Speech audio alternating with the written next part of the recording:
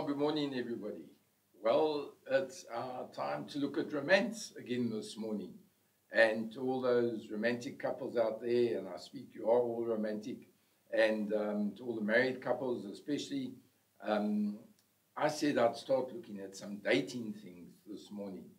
Well, how many of us can be honest enough to say we don't often prepare well enough for most things in life?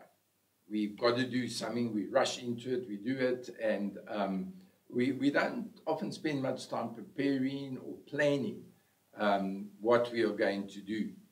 And so when we look at dating, and I'm going to give you some tips for dates and dating, but I'm going to start with a very, very important thing for dating and a very practical thing. I want you to picture this scenario. The husband decides he's going to take his wife out for a romantic dinner. He books a table at a nice place where his wife would love to eat. And he goes to the manager and he says, could you just put this little bowl of flowers, 3-4 flowers with a little card for your wife on the table. And then you rush off and fetch your wife. And so you've prepared the whole evening. You've got the right place. You've got the right venue. You're going to surprise her with those few beautiful little flowers on the table that's just for her. And then you go fetch her. And off you go. And, you know, I know a lot of men are then excited. They're feeling the man, here, I'm doing this. And off they go. And then you get to the restaurant and your wife is, oh, wow. Oh, thank you for bringing me. Oh, this is so nice of you. So cool. And love you lots, whatever. And then go to the table and it's reserved and she sees the flowers and she's, you know, most ladies say, are those for me? Yes, dear, they're for you. And adds to the surprise. And then you sit down and you have a few words about where you are and what you're going to eat and that. And then what? Then you want to start talking about the kids and the bills and work and who didn't do what and who did do what and all those things. Whoa, stop. Put the brakes on, handbrake as well. No, don't go there on your date. The most important thing on your date, and I'm speaking more to men because I'm speaking from my experience and from a man's side, we can do all that and we get psyched up. We think, wow, we're doing the right thing and we're getting out there and we're going to treat our wife, surprise her and her favorite place and flowers, and we sit down and then what? Hopefully you're not going to pull out your cell phones and start texting. That would be disastrous. You do that, men, and it's the end of all the surprise, all the blessing that's come through that date. I really recommend, and this is not what I'm going to talk about today because this morning there's a very important thing we've got to look at, but I believe if you're going on a date or going out with your wife or family, for goodness sake, the world will not end and you will not dissolve if you switch your cell phone off for the time you are on your date. Please hear me. We are so tempted. We actually don't know that we're actually addicted to that phone and it's got to be on. And a couple was telling me in counseling that she was so excited and happy, but then stuff was coming through from the husband's business. So I'll just look at it and you just, oh, yeah, I'll have to see it. She was furious and she just felt it wasn't about her. So, you know what? Nothing's going to happen. No earthquakes, no thunderbolts. You're not going to die. Switch those cell phones off when you go out for a date. But what I want to share with you is, you know, you get there, you sit, and what do you start talking about? Have you thought it through? Be prepared should be your motto when you go on a date. And this comes from both sides. If it's a surprise for the wife or a surprise for the husband and they don't know about it, obviously the party who doesn't know can't prepare or just can't give it some thought. But the one who has prepared it, or if you planned it together, just give it some thought. Just be prepared. When we get there and the initial excitement and joy settles down, then what? Are we going to look at each other and go, no, be prepared. I would recommend that when you get in a date prepared, or when you plan in a date, just think of, wow, when we're there, I would love to tell my spouse, or if you're engaged or you're going out and you're not married yet, my spouse, my girlfriend, my fiance, I'd just love to tell them that this night is so special for us to spend together. If you can kick off with something like that, you've got the evening made. You sit down and say, I'm so glad that we can sit down and just do something special together. It's so good to spend time with you.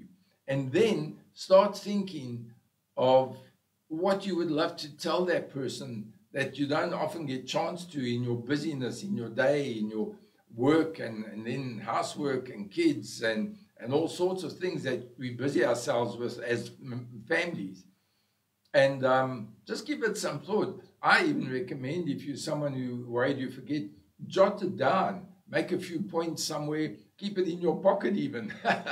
And just think, you know, I want to tell my wife what a great mom she is to our kids, and how much I appreciate her for that. And yeah, I want to tell my husband that he's so special, that he's always there for me and he's working hard for us.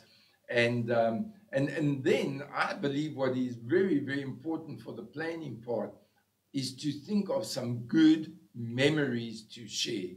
Maybe, you know, it's your wedding day. Do you remember this when we got married? Do you remember this, what happened? And, oh, that was so funny, but that was so awesome. And you look beautiful. And, you know, my man, you look so handsome. And you might think, what is this old man talking about? Hey, these are things that get romance into action. And I think if you can share a happy memory, a holiday, something that was exciting, something you planned together, something you really enjoyed, perhaps you took a trip somewhere special for a long weekend, and it's just in your heart to share those memories and to talk about those memories. You know, the Lord says in his word in the Old Testament that the people were to remind their children of what the Lord had done. They were to tell them over and over what the Lord had done. There's a reason for that, because they get an understanding of the Lord. They get a love for the Lord again. They see what he's done for them, and they just want to worship him and appreciate him. But you know, when we do that to one another, we build each other up, and we give each other something to just add on. When the one speaks, the other one can say something. So when the one says that, oh, you know, that holiday we had in Ubongo, do you remember what happened on the beach? And the other one can add to it, yes, I remember, and your ice cream fell in the sand, and you have a good laugh. And so create things that create a conversation about you two. That's what a date's about.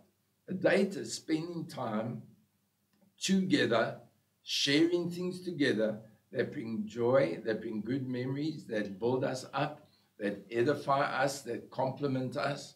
And I think you will see the change in both of you on that date. Your date is not to discuss the fridge you want to buy.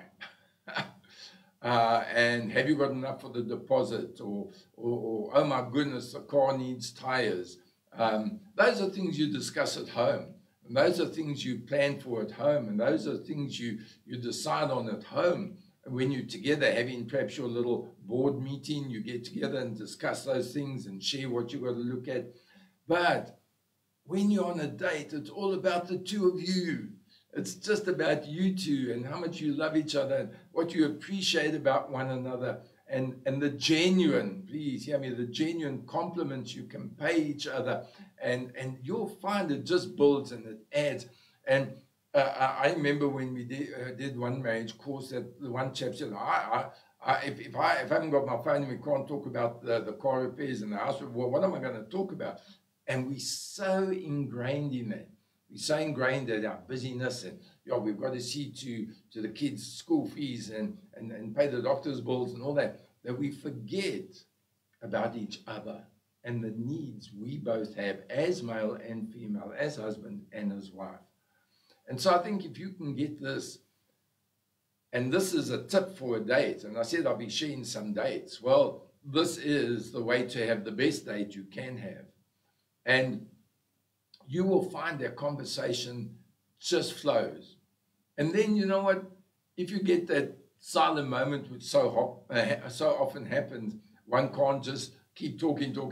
I appreciate it. If you get that moment where there's that minute silence, take each other's hands, squeeze each other's hands, and just tell each other how much you love each other. Wow, you're going to see, man, there won't only be romance in the air, there'll be a lot of other things as well. And it just draws you closer and makes you more appreciative of one another, more excited about each other.